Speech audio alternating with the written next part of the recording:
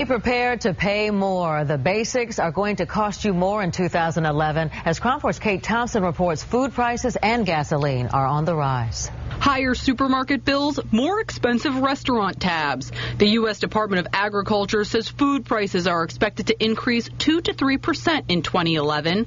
Costing more? McDonald's. The restaurant said it may increase the price for some of its items due to the rising costs of beef, cheese, and wheat. So be prepared to pay more for your burger.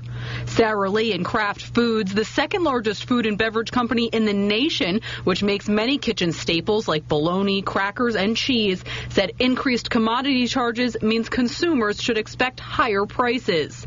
Along with food, analysts are saying the cost of gasoline and coffee are expected to go up this year.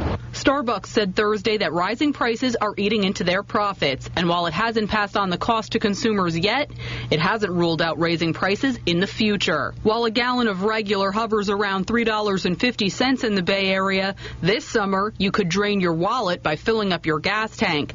Analysts say the rising price of oil could mean later this year gas could go north of $4 a gallon. Kate Thompson, KRON 4 News.